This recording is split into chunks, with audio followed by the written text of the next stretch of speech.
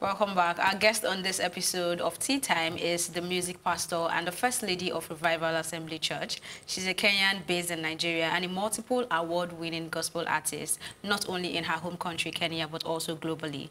After receiving honorary award by the head of state, she was appointed Kenya's National and Global Tourism Culture Ambassador by Kenya government. She represented Kenya recently at the Masterpiece in Concert in the Netherlands. Her style of music is richly African, Afrofusion, and patriotic. With 5 albums and singles like Ategesin and Tai, let's make welcome the philanthropist and minister of God, Emmy Kosgei Madubuko. Thank you. Welcome Thank to you the show. for How being do you here. greet in your language? Jambo. Jambo. What does that mean? Hi. Hi. Jambo. Or hello, yeah. Jambo. If a Jambo. Jambo, Jambo. Would you stand by me? Wow. Okay, let's start Wow. with your homemaker, ambassador, philanthropist, musician. How do you cope with all these things? And the pastor. And the pastor. The pastor, yeah. How do And you a just- pastor's wife. And the Can you pastor's imagine? It's our whole ministry to be a pastor's wife. So it's by the grace of God. That's all I can say. I never could imagine how I would have balanced all this all together, you know, on one plate. But it's something that I believe God has allowed all those things to come my way and given me the ability to be able to function in different dimensions. So Yeah. you said you hope that your music would foster relationship between Kenyans and Nigerians. Yes. How far is that going? How is that coming up? You know, having done vernacular music in Kenya, and it is a gospel music, it's from one of the many tribes of Kenya. And many of my audience don't really understand what I sing. But they love my music, they embrace it, and to my countrymen, to my community, it has become a tool of peace building and building integration among Kenyans. And we have done that successfully for so many years. So having come to Nigeria, you know, Nigeria is the biggest market in Africa. And having been here, I've seen a lot of, you know, different kind of music from what we do in East Africa. And for the past 5-6 years I've been here, I've been privileged to witness Nigerians go to Kenya to sing gospel artists. Before, it used to be almost 2 secular artists that used to come to Nairobi for gigs. But now we have a whole lot of Nigerians going to do concerts in Kenya, which is a very good you know, thing. And I believe that being here, we would be able to foster the same, to have Nigerians come here, Kenyans come here to give the African sound or East African sound to the Nigerians, which I believe music is a very powerful tool in any society to pass message. Africa is one community. We are a global village now. How do we come together through, apart from our cultural exchange and all that? I believe music is one of the biggest tools, and we have seen so many big collabos with West African artists, South African, Kenyans. So aside the music, as an ambassador for culture and tourism, what are you doing to help this relationship stronger? I think one major is now music, because that's my field. Okay. The reason for my appointment is I've been a very big brand in terms of Kenya's heritage. I embrace culture in my music, Clearly. in terms of in terms of words, in terms of dressings, and my videos on YouTube portray different sceneries of Kenya, the beautiful places in Kenya. Kenya has been known for the wildlife, safari, and all that. Yeah, and tourism. So we want to market the people aspect. The music is people, culture is people. And this is where we come in, and we have seen few tourism projects, events here in Lagos that has brought in different agencies all over Africa to talk about tourism. Probably I have gotten a few invites to Calabar Festival. I have participated in a few events here in Lagos to just, you know, give a taste. And from what I have seen is there's something unique about this end and the other end. And these West Africans are very receptive, especially Nigerian. They are receptive to good music, to something new, something interesting. And I believe that bringing the East African aspects to Nigeria, one of the things that we are bringing in tourism is one is the safari. People here go for holidays a lot. They travel for holiday. They love luxury and all that. We have holiday destinations in Kenya that we need them to be able to visit and sample them out. We have good schools. Tourism in terms of education, right now, I think we have a school in Kenya that has admitted a lot of Nigerian students that come there and board and fly back and in. So we have school, we have hospitals, good hospitals and all that, that can still, instead of flying all the way to maybe India or to UK or wherever, Kenya too is like 5 hours away or 4-point-something minutes and you're there. Okay. So those are some of the things, and majorly is cultural exchange. All right. Yes. So a lot of people... Go ahead, go ahead. So a lot of people don't know you. You're popularly referred to as the village girl. So tell us about your upbringing. That's one, and then we'll go to some... Just tell us about your upbringing first. Okay. I like saying I'm a village girl because, per se, that's where I was brought up in. That's where I got to appreciate culture and realize that culture is not backwardness. Actually, embracing your culture doesn't mean you're primitive. Because that is the westernization has made African child feel being African is primitivity, being third world and all that, so they look down on themselves. So coming up from where I've grown in, my parents have done a lot in bringing me up and ensuring that they teach us that our cultures, our taboos, our values are very powerful and they mold you to be a better person in life. So some things you may never learn in school. Nobody will ever tell you some things, this is wrong, this is right, but the way you are brought up in, you can tell a well-brought-up child, even from any society, not necessarily because of the school, but their upbringing. Yeah, I'm glad you brought that up because I think sometime in 2018, there was a viral picture of you kneeling before your husband, and that created a lot of controversy. People are saying, oh, that's backwardness. Is that part of the culture? And then what would be your word to the people or to the women out there that think that, oh, we need to neglect our culture and start following the Western world where you don't need to necessarily kneel before your husband and stuff like that. And you also made it clear that, look, that wasn't a photo shoot, it wasn't intentional, it's actually something I do. So is that part of the culture, and what would be your advice to the people that are emulating the Western world compared to our own cultural heritage? Yeah. You know, the kneeling down, it was spontaneous. Somebody took a picture. And I liked it. So when I was looking, when I post things on my Instagram page, I look for a message that matches the photo. So that particular one brought much uproar because what you said, many people don't think or don't imagine. They believe it's slavery. They believe maybe your husband say you must kneel down and serve me. But when it's by force, then that is wrong. But in our African culture, there are things that we did.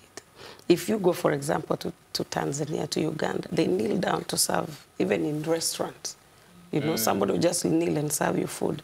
Not because you have punished them, not because you're giving a lot of money, but it's honor. Yeah, it's a culture. Here in Nigeria, I think this is one of the home of very serious cultural practices, and one of them is kneeling down. So I tried to you know, highlight that and explain which finally it landed, but it was trending for all kinds of reasons. But we kneel down. We do what we do because of the values, is what we believe in, is not what we are forced to do.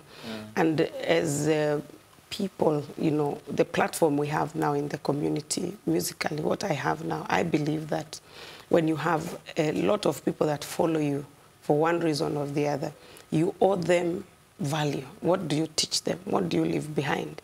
And what I believe is that with my following, I want them to embrace who they are. When I say culture, when I say be proud of your heritage or your roots, it's yourself, because that's your identity. You are Nigerian because all the things that Nigeria represents, you carry it. So one is our cultural, attributes. We have a problem now with young girls bleaching, right?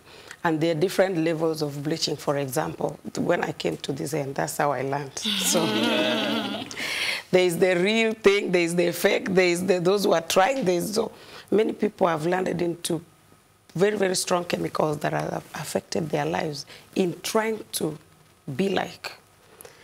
Something told somebody that, okay, being a light-skinned person, you'll be much appreciated than being dark. So how about teaching young girls that black is gold? You can be black and be beautiful. This is what the world is looking for now. Black is Kenyan music, is African music. See, Western world, secular and gospel, they are now singing African songs. See collaborations with the Nigerian artists from the West. If you go to American churches now, you won't miss one or two songs from Nigeria or Swahili songs. So this is what we want to build and preach the African culture. Okay, let's talk about your role as a pastor's wife. So, I mean, that role automatically puts you in a position to mentor young women. And we're in the age of people advocating for gender equality. But when you look at the Bible, in the true sense of it, they'll tell you it was set in the patriarchal society. So how do you balance your teaching to be able to embrace gender equality and also hold up the values in the Bible? I don't believe that as much as the Bible, when it says he refers to he or she. That's the generalization, that the persona in the Bible, when they say he will be, it refers to a man or a woman. So there's no gender. But I believe that being a Christian, the Bible has always been fair, balanced. It depends on which dimension you're looking at or perspective. But Bible is the most rich and neutral ground for all of us. It has values that it can pass to women, men, and children, likewise to the young people. So what I have been privileged, coming to Nigeria, I never thought first I would be a pastor's wife. It never crossed my mind. And it's a huge responsibility having people like the ministry I'm in. We pastor people that are way older than me, for example, majority. But the fact that my husband has allowed me to be myself, I would be example, being in Nigeria, being apostle's wife, I would be tying my gele every Sunday. Maybe I would wear a hat and all that. I've kept this low cut for many years. This is my brand. And he has allowed me to keep my brand, Emmy Kosgei, in terms of music, and then keep my hair short. So I'll tie gele when I want. And then when I'm not able to, I'm not privileged to be able to do wig. I've never done it. And if I do it, I would look funny. So why do you think so? You haven't tried it, so you know. No, you should know what suits you. With I know myself. So that won't work for me. It's like telling somebody to put on short hair. They will do it for a short time and they give up. But it's a huge responsibility because many women and young girls look up to you. And what you give them, I believe in practicality. What the Bible says and what you feel that is workable. For example, we've had so many women suffering in terms of marriages, relationships. Some marriages are torture. Some relationships are torture. As much as the Bible says divorce is not good, but to what extent? How do we protect women from being enslaved and say, okay, I can't do this because I'm a Christian. Let me just hang in there because I'm a woman. Because the Bible says I should not know. It's liberal. It reaches a point where we say, okay, when it has crossed this line, you can't take another straw of it. You live for your sake and for the sake of other people. So it is good to be practical as much as we are spiritual. So we pray, but there are things we must reason, use our heads. So one, protecting women from gender-based violence. And one of the things that I'm driving right now is mental health. Okay. Yes, and majorly among women, because we've had the highest number of depression or women, committing suicide or, you know, depressed because of one reason or the other. And when you're depressed, you know, you can't even be productive. Is that statistically speaking? Because yes, right now. Women are prone to more depression than men. Women Yes. are prone to suicidal attempts than men. I believe so. Okay. From what is happening now in the society. One is the same thing that she had highlighted before, like being an African woman. Before you get the independence or the confidence to be yourself or to stand for yourself, there is the society aspect, there is the community aspect. What is the aspect? Our cultural practices. There is the positive side and the negative part of it. What are we fighting from the negative part of it? Women were never, you know, taken seriously. Like women were the lesser being, in quotes, in our cultures. So we are now coming up and say women can. They can do it, they can lead, they can speak. Okay, we're almost out of time. I just want to talk about your music. Yeah. What are you doing now? What is that thing you want to put out there for people to watch out for? Yeah, you know, I'm an Igbo woman, so Go Igbo girls. Igbo girls in the house, raise your hand. yes. Raise your hand. Ah, she has denied she's Igbo. She did not, oh my She's God. Igbo by marriage. Igbo, you're Igbo. Our time is almost up. But you know our Your culture, music. once you go there, you're part, you know, we You're women, part of you're that married Yes, somewhere, of course. you give up everything, including your own dialect. So I love the Igbo songs and all that, the language, kedu, kachifo, kakim. Now you say You see, so I incorporate one or two few words in my songs. So the first song that is the title of an upcoming album is titled Tai. Tai has some Yeah, I've Igbo- listened to that one. Yeah, We need to wrap up, but let me end the show and then you sing us out. I wish you had more time for your music, but you can yeah. sing No, I have two collabos coming up Okay. Okay. with Mercy Chinua. We are releasing a song in early next year. We have already recorded. We also recorded a song with Snatch. When I came here, Snatch really well. She's my friend. Looking forward to that. we- All right. Yeah. Thank you so much. This is where we draw the curtain on the show. We've been chatting with Emmy Kosgei Madubuko. I hope I got that right. And of course, thank you goes to my co-anchors, Ewa Oluwaritu and Ife Oluwa. My name is Elsie Godwin saying thank you for watching. And of course, she's singing us out. This is the time where you sing. Okay. Taunet neleo, kabwat neleo, ogero, ay chelela, ame kusko, ame gererwes, ogero, ay chelela.